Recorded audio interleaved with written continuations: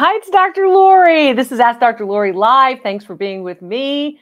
My guests are here from all over. I'm excited to see their art, antiques, and collectibles. I'm happy that all of you are here. I'm going to make a reminder that you should sign up for the newsletter. And of course, the newsletter has lots in it that a lot of you are missing. You know why? You're not updating your profile. You have to go in and basically say, I want to get this alert. I want to get that alert. I want to do this. I want to find out that. The newsletter is easy to sign up for, and it's free. It's free. Okay. So there's no reason why you shouldn't sign up for it. Just put in your email there, click on it, and then when it goes out, we'll send it to you. For those of you saying, she always says about the newsletter. I'm tired of hearing about the newsletter. There are a lot of people who are new to the channel who, again, are just here the first time. They don't know that they could sign up for a free newsletter. So I want them to know about it, of course. And of course, the information that's in the newsletter can help you. You know, there's everything from selling tips to how do you recognize a particular piece of quality glass or ceramic or pottery or of course, jewelry or artwork, or, you know, it's going to help you. My guests are here. We're going to talk about their art, antiques, and collectibles. And if you have questions about the objects that I'm talking about with my guests, ask them in the comments now, right? Ask them while we're actually talking about it. So that would be helpful. So let's start with the Fendi bag. Let's take a look at this Fendi bag. I like the jeans. I have to say, I like the denim too. Hi, how are you? Good. Good. What's your name? Levon Eliason. So, Lavana, how did you acquire this piece? It's nice. I found it at Goodwill. I used a little discount on it and gotten it for like $20 at Goodwill. So, are you curious as to whether or not it's an authentic Fendi bag, or do you think it's a fake, a knockoff? It looks like it's a real one. Okay. It's got. Are you surprised that it was at Goodwill? Oh, very much. I've seen fake at that one. You're surprised that it was at Goodwill. So you said you were going into the bag. You're going in there like you wanted to tell me that it's got something specific on it, right? Oh, so it's numbers, and then it's got that as well. That has numbers. So the serial number actually embossed into the leather are some of the telltale signs of an authentic Fendi bag. And then you also have that hologram, basically that other marker on the other side. Can I see the other side of the bag? There you go. That's what we want to see. We want to make sure that we're taking a good look. It looks like it's in very good condition too. One of the things I want you to look for, and I always tell you things in lists, right? So you can remember what the characteristics are, right? One of the things you want to look for is you want to look at the hardware and see whether or not the hardware is nice and strong. Does it look like it's going to break apart? Usually that's a telltale sign of something that isn't made of high quality. So I don't want you to pull too hard on it, but you know, if you were to give it a tug, right? If you were doing a controlled tug, you're not going to have any problem with it, right? It's going to stay together pretty well. It's staying together pretty good. Okay. How about that clasp? How about when it closes? Does that clasp make a nice definitive click? Yep. Okay, I like that too. Notice where the Fendi marks are. The logo marks are important to these particular pieces. This bag is an early 20th century, late 1900s, early 2000s bag. And no damage on the inside. You know, is there like an ink mark on the inside? Because you don't want any damage on the inside. And what kind of questions do the folks who are watching have? They can put those in the comments. Pretty clean on the inside. Pretty clean on the inside. And speaking of clean on the inside, I want to thank you. And there's Pastor Hizaza. She's so sweet. I want to thank you for having a nice clear background, nothing in the background, so I can see the object well. So that's great. Hey, where are you calling from? What part of the world are you in? I'm in Chippewa Falls, Wisconsin. Okay, so Wisconsin. Okay, great. So would you be surprised to know that that bag is worth about $600? Oh, wow. That's more than $20. That's more than $20. You got it. It's a real bargain. And that's based on actual sales where similar pieces have sold. Good to see you. Congratulations. Yep. Bye-bye. Bye-bye. That's a nice one. That's a nice one. Gotta like it. Gotta like it. So thanks so much for that. That was a fun one. Yeah, she was excited and she knew what to look for, right? My guests are here from all over. Oh, there's a person in a frame. It looks like it might be Marco from Italy. I'm not really sure. And there is a piece that really looks like a piece of Murano glass. And there is a piece of jewelry, but I can't see all of it. It's kind of blurry. Can't really see it very well. Let's take a look. Let's take a look at Marco in the frame. Yeah. Hi, Marco. How are you? Fine. How you doing? I'm fine. You? How are things in Verona? It's got to be what, 2 o'clock, 3 o'clock in the morning? What time is it? 2 o'clock in the morning. Yeah. Oh, gosh, Marco, you're a good fan, aren't you? Yeah, loyal? yeah. How can I help you, honey? Yeah, I bought this frame at a thrift store for €7, around $7. Okay. And it's green. It's kind of green and gold. Green and gold, right? Green and gold. At the back, it has this hook. It goes downwards.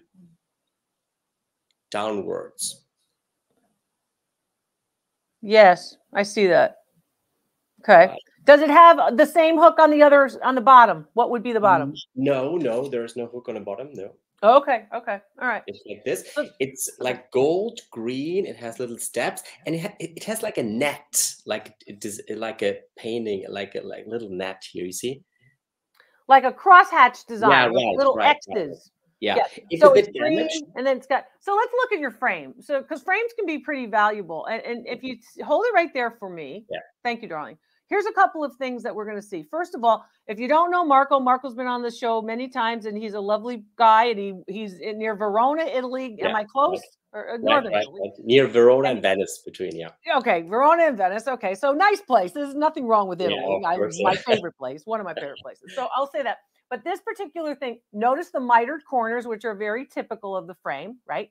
Now, notice also that this is called a wood composition, and then it is a gilt frame. So sometimes they call them wood gilt, and they forget the composition matter. If you look at that part of that frame that looks like it has a little nick taken out of it, like a little bite taken out of it, actually. If you right there.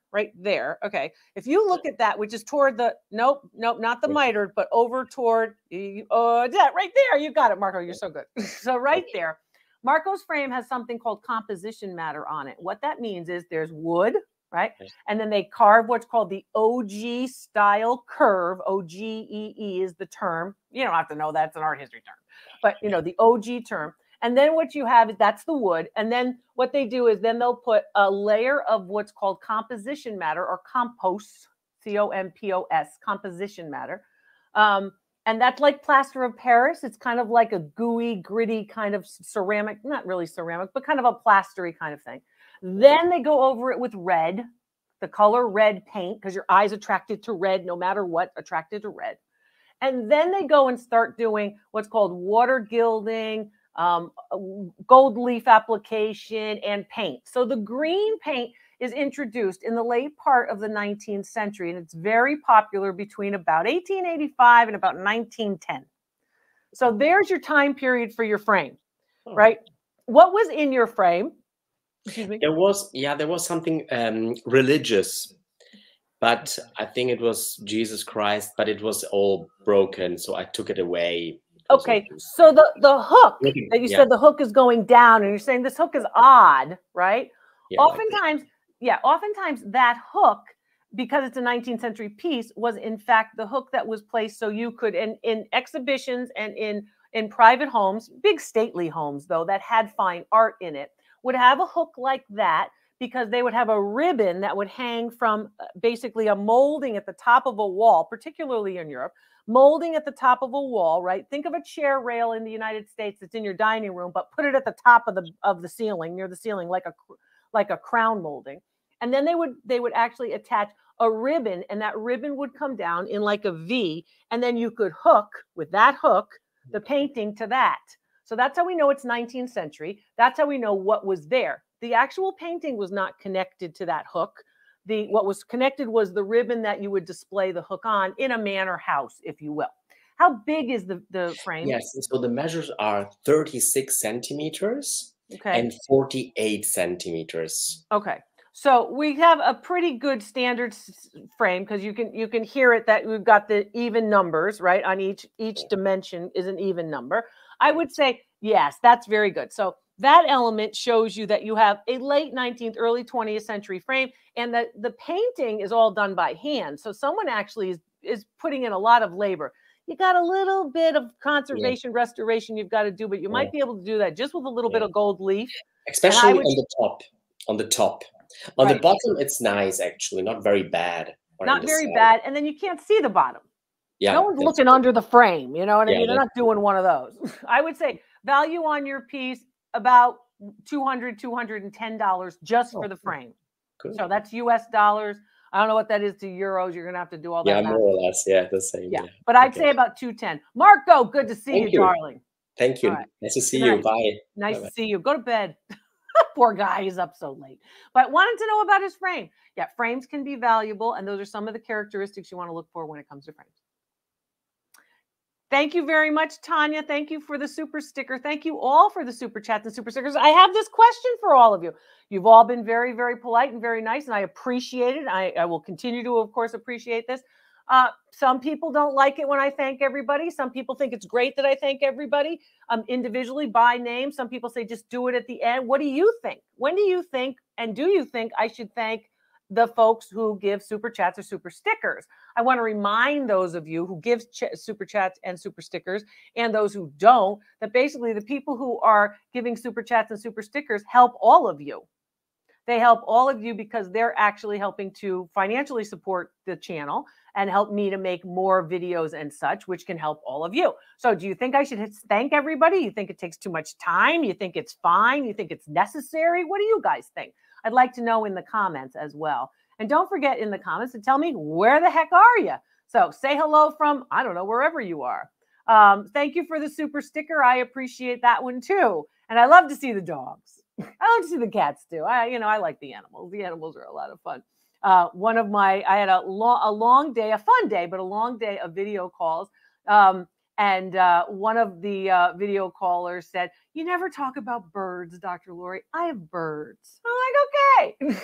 And that person actually collects particular type of birds and then gives part of the proceeds from her Etsy store to a bird sanctuary that helps to take care of birds. So I thought that was great. Undine was here. So thanks so much for being with me. Undine was with her mom today on a video call. My $200 in various thrift store estate sale purchases resulted in $2,700 in value.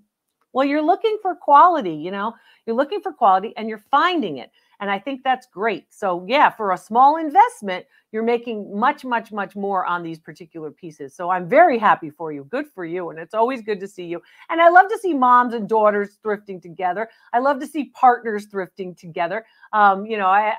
Steve was back doing video calls. He's a great guy, an Art Deco collector. And he was fun. He was with one of his friends collecting.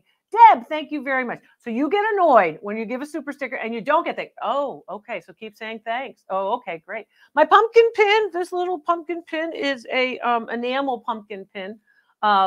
This one, I don't always do seasonal, but the whole table had to be seasonal for a television shoot. So, but the pumpkin pin is just that. Steph, thank you very much. So some people say yes. So Deb's like, yes, you got to say thank you individually to everybody. And then some people get very annoyed. Oh, you can do more appraisals. I want you to tell me more information. There's a lot of information on the newsletter, on the videos.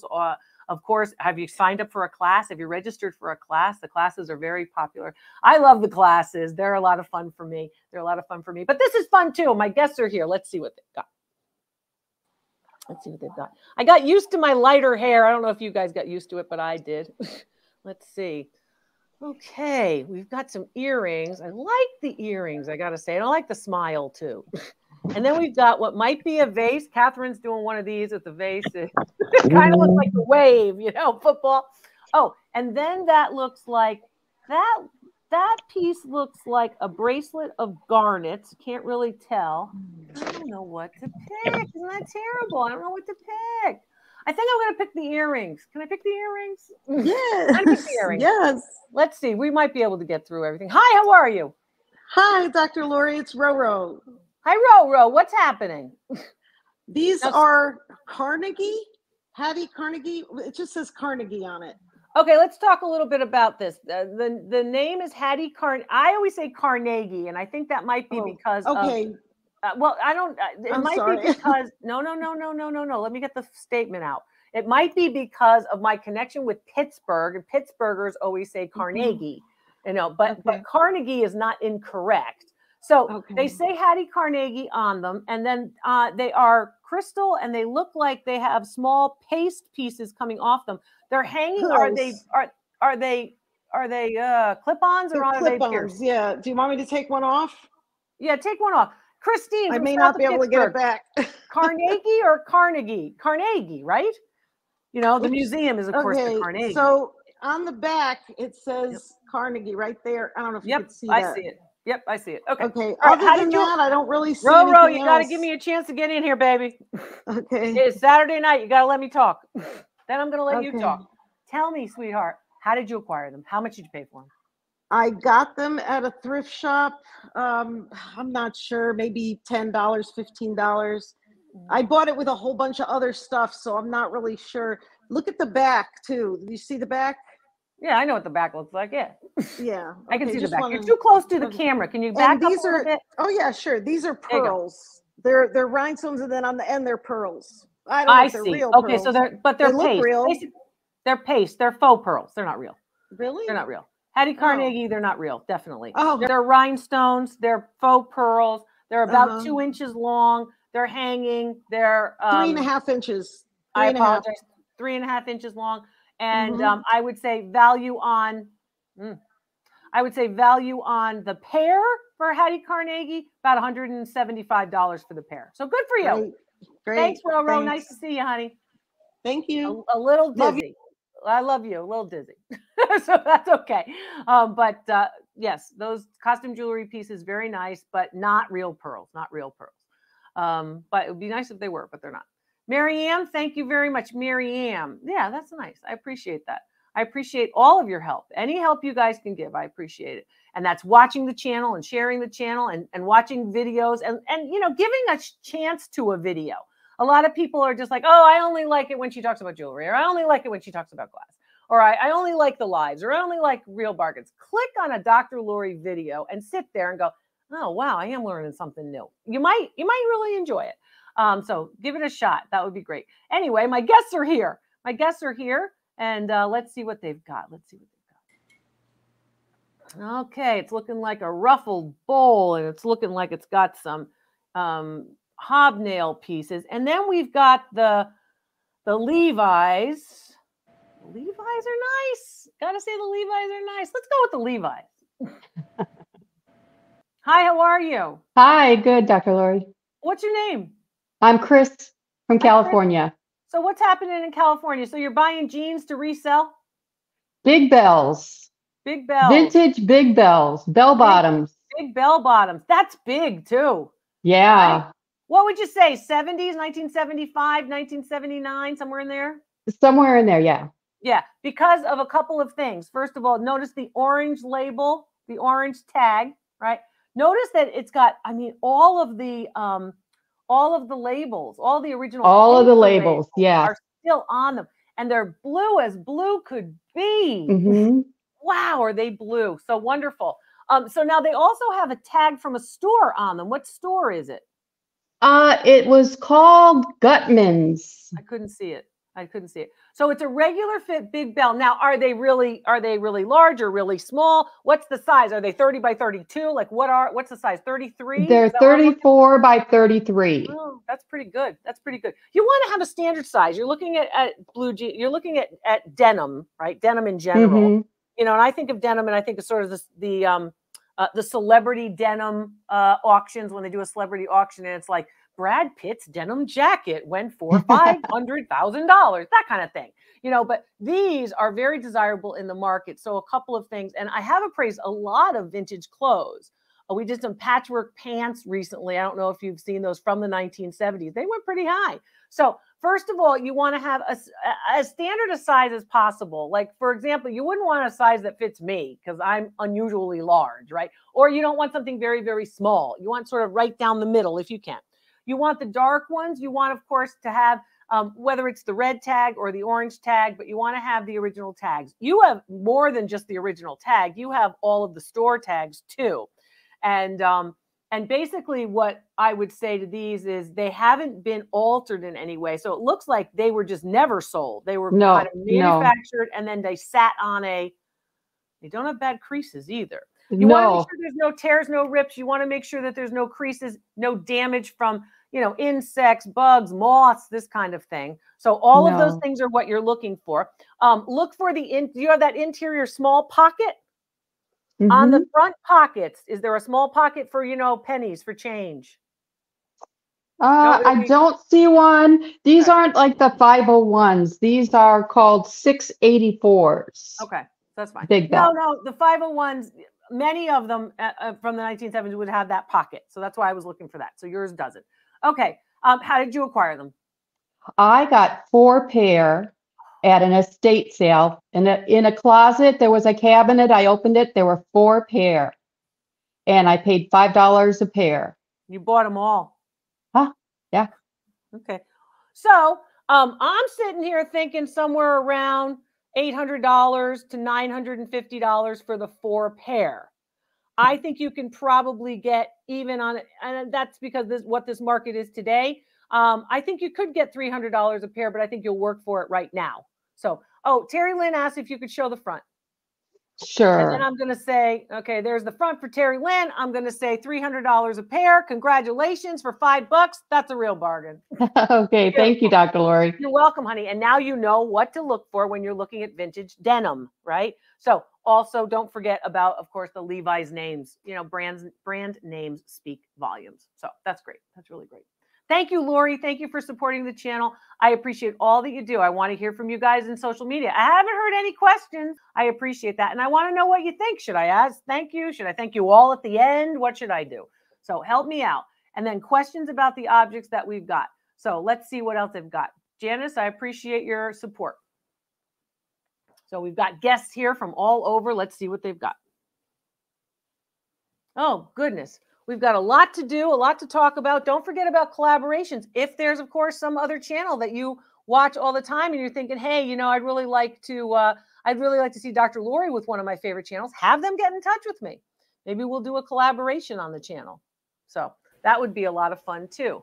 All right. So we've got a piece of cased glass, kind of blurry, kind of hard to see her. That connection may not be so good.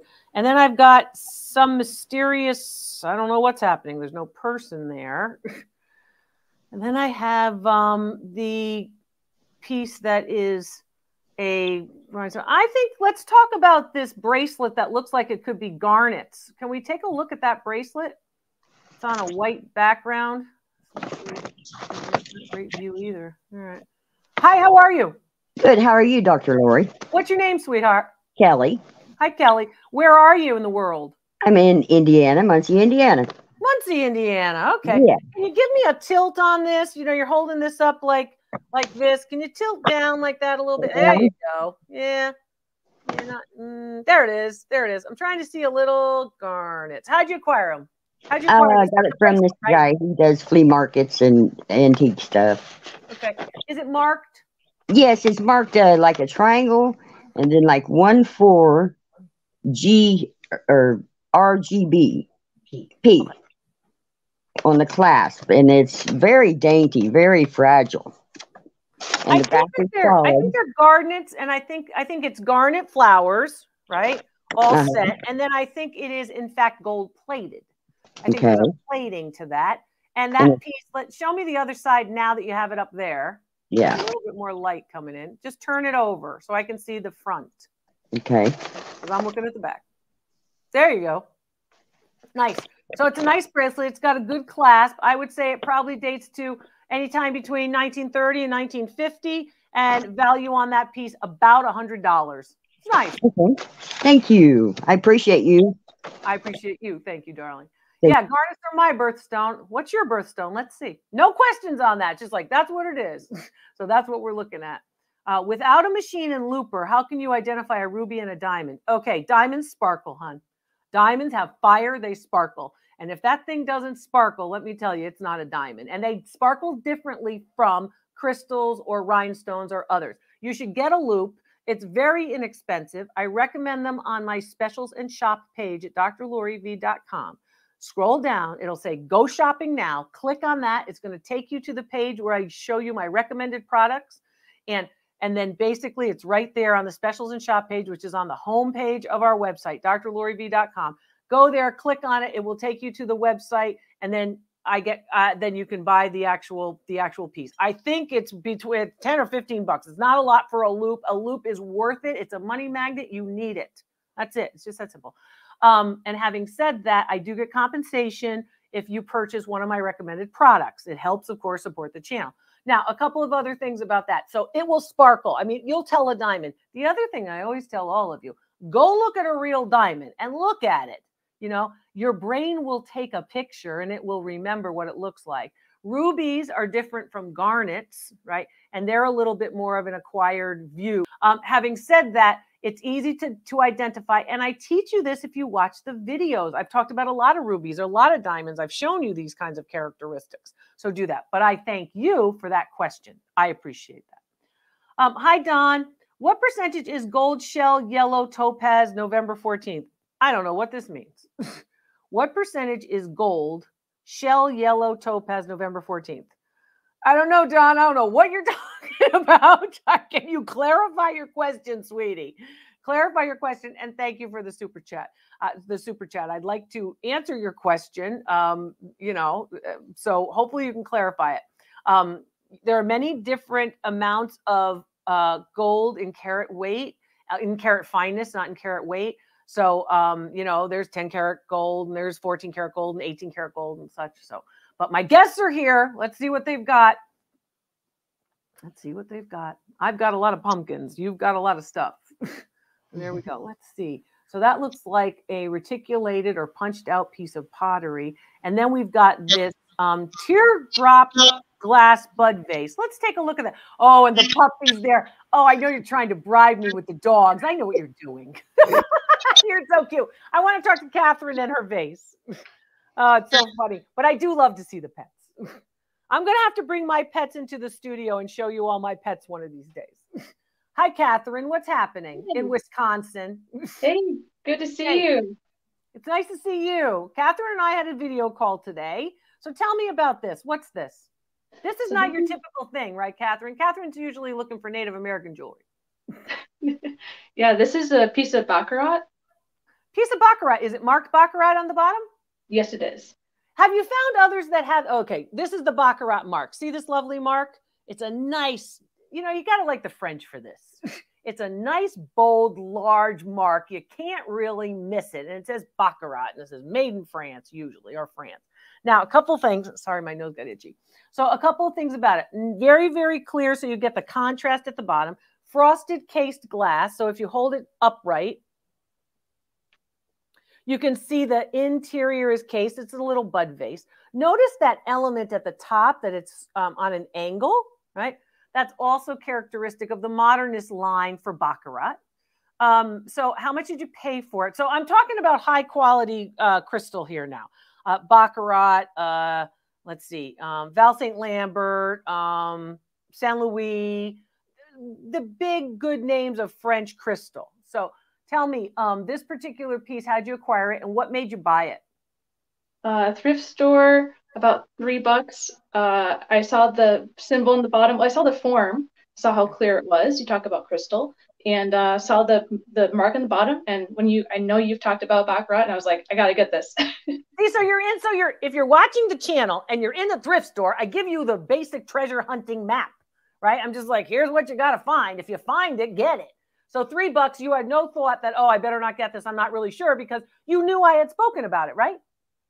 Yes. This is what I'm trying to do for all of you. And I do it on the newsletter too. So please sign up. In addition to that, this piece is what? Would you say it's 6 inches? Is it 4 inches? How tall? It's about 8 inches. It's about 8 inches. That's wonderful. It's reading smaller. I like it a lot. I would say value on that piece of Baccarat, easily $200. Easily. I mean, I might even go $225, but really not much more than that because of what the market is today. And the market is not all that great because of economic woes all over the world. I do think that we're going to see a little upswing as we get closer to holiday season. Thank you, Catherine. Good to see you. $2.25 on the Baccarat for $3. Real bargains, real bargains. Thank you. Congratulations. Yeah, stick with me, kids. I know what to do. So, and I thank all of you for super chats and super stickers, as well as for watching. Of course, I appreciate you sharing. I'm Dr. Lori. I'll see you next time.